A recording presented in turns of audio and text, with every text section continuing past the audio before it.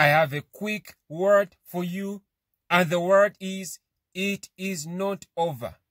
Brothers and sisters, some of you think that it is over. Some of you think that that dream is over. Some of you think that God is over with you. But my brothers and sisters, it is not over. It is just beginning. Just because you do not see it, just because you do not see what you envision, it does not mean it is over. Brothers and sisters, have faith in God, because God is doing something in your life, something that your adversaries will be afraid of, something that when your adversaries see it, they will run. Scripture speaks of a wicked man who runs, who flees when no one is chasing him.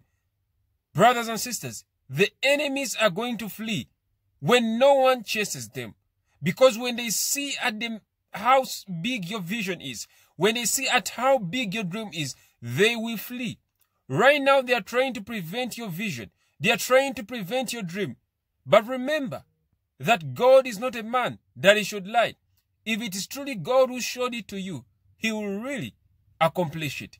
So my brothers and sisters, trust in God as you go to work. Some of you I know are coming back from work. You are preparing to go to sleep.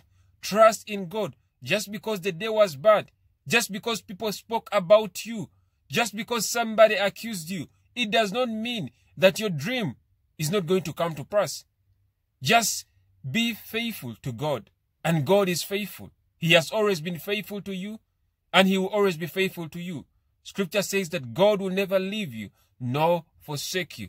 So this is a word of encouragement to somebody who feels down, to somebody who feels that the world is crashing down on them, that it is not over. If the day has been bad, tomorrow will be a good day. If last week was bad, if this year was been a bad day, the next month will be a good day.